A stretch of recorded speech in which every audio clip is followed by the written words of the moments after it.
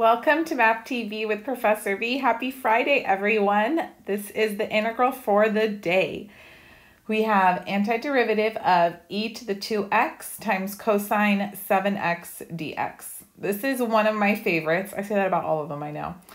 We have to use integration by parts because we have a product here of two functions in the integrand, and we actually have to do it twice. This is one of those boomerangers, okay? So here we go. It actually doesn't matter which function is u and which is dv, as long as you're consistent with both rounds. You'll see what I mean.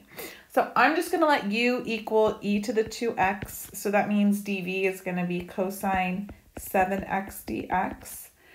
So du would be 2 e to the 2x dx. And then v, let's think, antiderivative of cosine 7x would be 1/7 sine 7x. Yeah, hopefully at this point you don't need to u sub something like that. So I'm going to actually call this original integral I, and basically that's what we're trying to solve for, right? Or evaluate or find. So my integral is equal to, remember by parts you have uv minus v, integral of v du. So uv, that's going to be 1/7, yes, write it that way, e to the 2x sine 7x minus, and then we have v du, integral of v du. So that's going to be, let's see here, integral of 2/7 e to the 2x sine 7x dx. All right, we have to apply integration by parts one more time before we're going to get anywhere. And the reason is that e to the 2x, its derivatives are cyclical. I mean, it just repeats. It's always e to the 2x times another factor of 2. Cosine 7x, its derivatives also are cyclical, the pattern. So that's why when we apply multiple iterations of integration by parts, that original integral I will pop back up and we'll solve for it like we do variables in Algebra 1. Okay, so round 2, basically, pick new variables or, you know, spice them up a little. I'm going to say u bar, dv bar, du bar, and v bar. And I'm going to apply this now to just this integral right here, the integration by parts, okay? Since u was the exponential function in round 1, u bar needs to be the exponential function in round 2. You got it? So I'm going to let u bar be 2/7 e to the 2x. So then dv bar is going to be sine 7x dx. And then du bar, derivative of 2/7 e to the 2x would be 4/7 e to the 2x dx. Don't forget that dx, otherwise, if you're in my class, you're in trouble. And then v bar, antiderivative of sine 7x dx, negative 1/7 cosine 7x. No dx, nope. Okay, so let's see what we got going on now. I'm just going to bring down this I. Bring it down. I equals 1/7 e to the 2x sine 7x minus, all right, we've got another uv, bam. So what is that? Negative 2/49 e to the 2x cosine 7x minus v du. But since there's already a negative, it's just going to be plus, okay? Plus integral 4/49 e to the 2x cosine 7x dx. Ba-doop boop. Okay. Do you recognize anything? This expression, this integral that I called I, e to the 2x times cosine 7x dx. Here it is again. That's why I call these boomerangers. Not just me, a lot of people, because the original integral pops back up after multiple rounds of integration by parts. So let's clean things up and then we're pretty much ready to roll. You'll see how.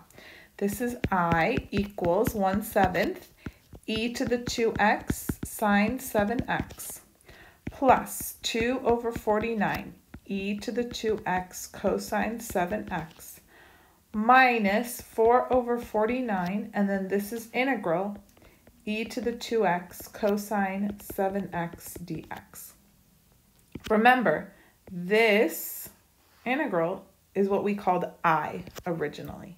So I'm going to actually replace it with that.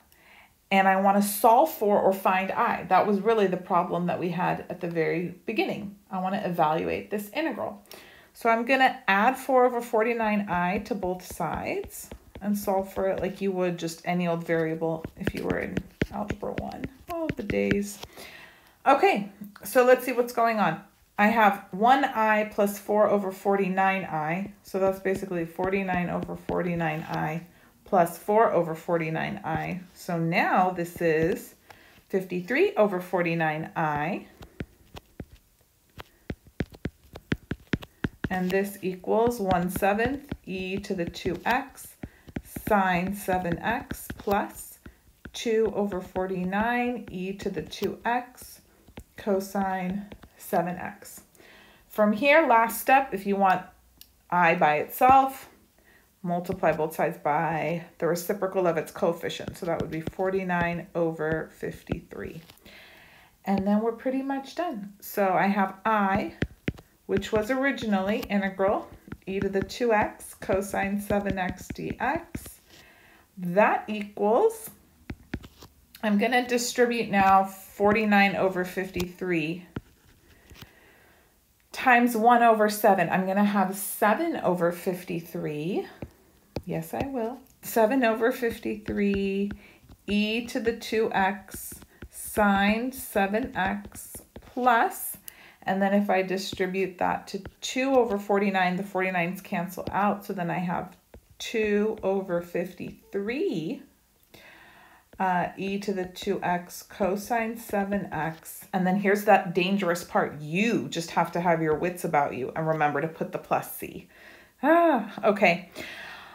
You can leave it like this. I would be so happy if you were in my class and you made it this far. But we could factor and clean it up just a smidge if you were so inclined to perhaps take out a 1 over 53 and e to the 2x. Does that sound enticing to anybody? 1 over 53 e to the 2x.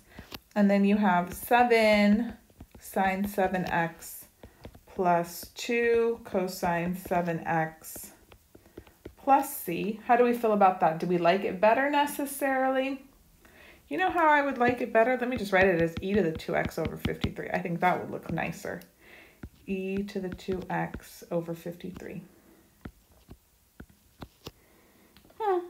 Okay. Tell me which one you like better.